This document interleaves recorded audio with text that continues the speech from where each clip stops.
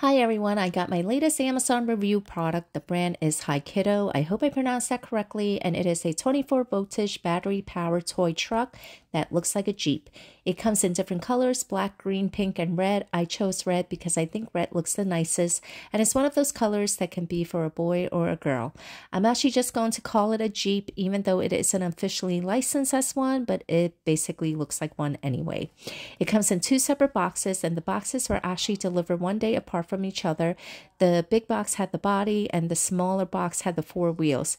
The instructions were awful. It's mostly photograph images, and the few written instructions were not translated into English well, so I'm guessing maybe they used like Google Translate or something. You should be okay, but it was still a bit difficult for me, and my husband had to finish a few parts that I couldn't.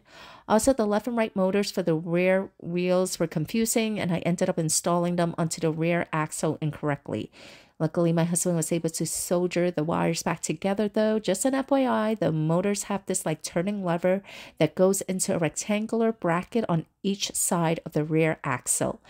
I didn't know that though, so the levers on the motors kept hitting the axle when the wheels were turning, and that caused the wires to be ripped out.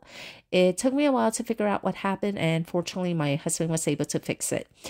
The Jeep has a USB port. It also can connect to Bluetooth and has preset audio music, one of which is the Gwen Stefani song, Holler Back Girl. You turn the power on and then you press either the fast or slow buttons to start it, and then just press on the pedal to go. It has volume control. It has audio functions like forward, previous, play, pause. It also comes with a parental controller that looks kind of like a gaming system controller. I haven't used it, but you can control the toy with it, so that's also kind of cool. It also has working headlights and backlights, and there are claps to hold the hood of the trunk closed. And underneath the hood, it actually has like a legit battery pack and other wire connections. The doors can also open and close and has turning locks to keep the doors closed. It also comes with a seat belt. I like this product a lot because of all its audio functions and the fact that it can go on grass. Because last year, Walmart had sent me a review product and it wasn't as nice as this one from Amazon. The one that I got from Walmart last year was a licensed Chevy Silverado, and it was around $100, but it was also a lot smaller, and it was only 6 volts, and it could only go on pavement. Like if my son went on the grass and the wheels wouldn't turn. This toy is almost $500 though, so it's also a big price difference too. Overall, I really like it a lot and I do recommend it, but the directions really sucks though.